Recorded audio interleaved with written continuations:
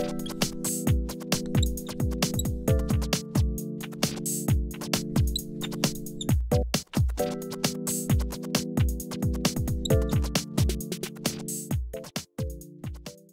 everybody. My name is Raul Casas, and I'm a systems architect with the IP group at Cadence. Today, we're going to be talking about the challenges we're faced with when building automatic speech recognition systems for embedded designs. Whenever we're talking about an embedded design, we got to talk about the key design criteria, which are performance, cost, and power consumption. For automatic speech recognition systems, performance is measured in terms of the accuracy of a transcription and the time taken to do it. Cost is related to the silicon area required for complexity of calculations and storage of data. And finally, power consumption is the key design criterion for mobile devices and for smart battery-operated devices. Let's look at this simple automatic speech recognition system, which for state-of-the-art systems is built based on deep neural network technology. We start with an audio stream that gets preprocessed into a set of features, which are basically vectors coming in and streaming into the rest of the system. And let's assume that these features are streaming in at 100 hertz. These features can be as simple as the magnitude of the coefficients of an FFT. They go into a deep neural network that is going to be built out of blocks like convolutional neural network layers and residual neural network layers. And so let's assume inside this block that we have a vanilla recurrent neural network. So we have a vanilla RNN that has a state update. That's a nonlinear activation of a weight matrix times the previous state, plus another weight matrix times the input, plus some bias term.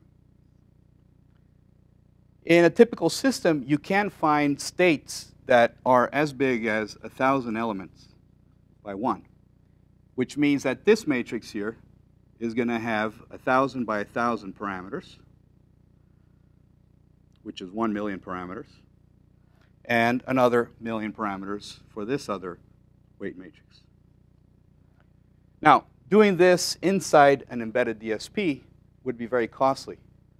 So we don't put all of these parameters in local memory, and what we do is we put them in system memory. So now we have 2 million parameters in here, and those are going to be pipelined through local memory into the DNN for processing in chunks, and this is done in a pipeline fashion.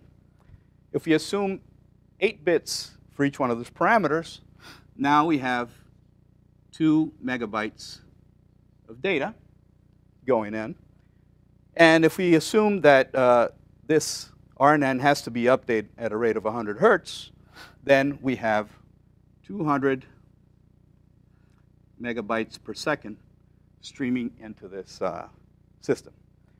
Now, a vanilla RNN is a very simple recurrent neural network. In modern state-of-the-art systems, you wouldn't see a vanilla RNN. You would see something like an LSTM, a long short-term memory network. And those can have 5 times the complexity of a vanilla RNN. OK, so now we go into the rest of the processing, where we have a decoder. And the decoder will take in the output of the network, which is a set of character probabilities. Those are also streaming in at 100 hertz. And each one of these will give a probability for a unit of sound corresponding to the input features. The job of the decoder is to take these probabilities and convert them to the transcribed text. So again, here, the decoder relies on a language model that sits in here in system memory.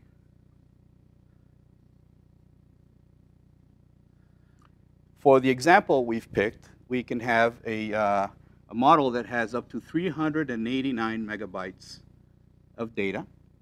And the way the decoder works is it generates a small phrase that it tests against the language model and sends in an address through a hash function.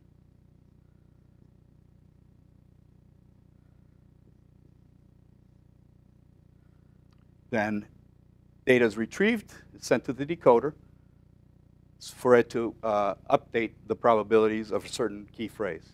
And then finally, we pick the phrase with the highest probability and give you the text. So we've measured, for this example, we have about 7 gigabits per second. Gigabits per second of memory access bandwidth. So today, we've seen an example of an ASR system and the different types of challenges in the different blocks. This block has a high computational complexity and kind of a high requirement for storage and memory access.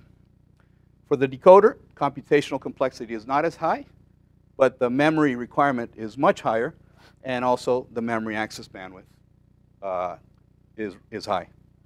So thank you for watching, and we'll see you at the next Whiteboard Wednesday.